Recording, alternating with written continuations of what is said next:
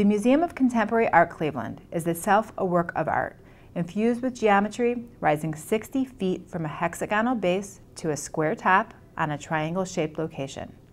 Its mirrored finish reflects its surroundings, creating at times an optical illusion. Prior to this project, the arts organization had never before owned its own building.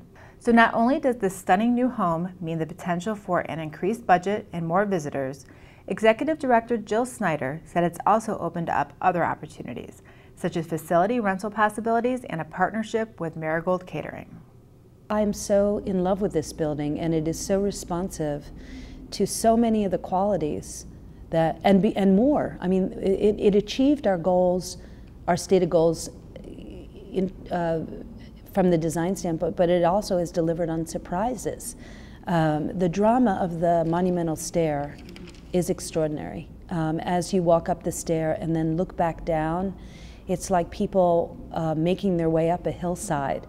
And that is in the sense of excitement that comes from that, the physical excitement, but also the social interaction. But also coming into the gallery space and seeing this as a warm, inviting space where people want to linger and look at the art and talk with one another. That seems very successful to me too.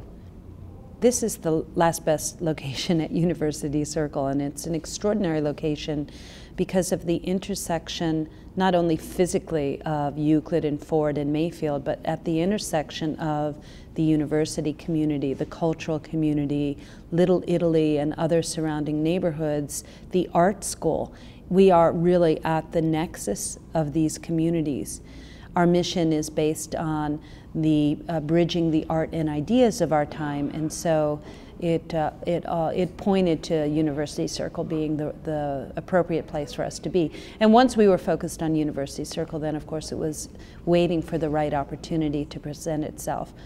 Our former location was a marginal location, and there were some opportunities here at University Circle, but they too felt marginal. So it was finding a location that felt central.